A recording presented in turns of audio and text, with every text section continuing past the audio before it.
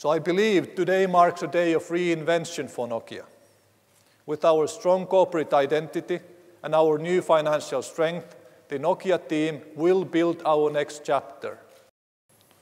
It is worth stressing that as a result of the agreement today, instead of one Nokia, there will be two global technology companies in Finland, both financially stronger and capable to invest in the future.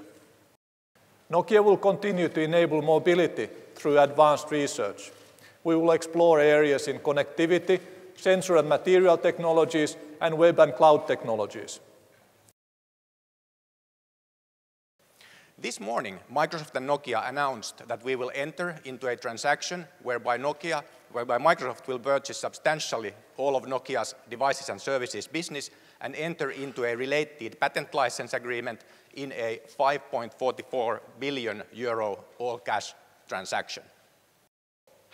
We believe this transaction brings value to our shareholders and new opportunities to our customers. Our partnership has also yielded incredible growth. In fact, Windows Phone has grown over 78% in the last year and is now clearly the #3 offering in the marketplace.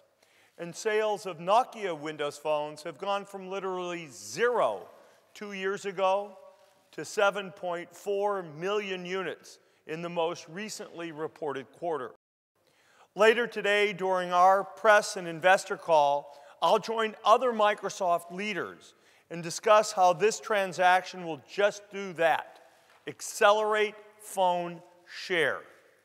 We'll discuss how greater success with phones will strengthen the overall opportunity for us and for our partners to create a family of devices and services for individuals and businesses that empower people around the globe, at home, at work, and on the go, for the activities that they value most.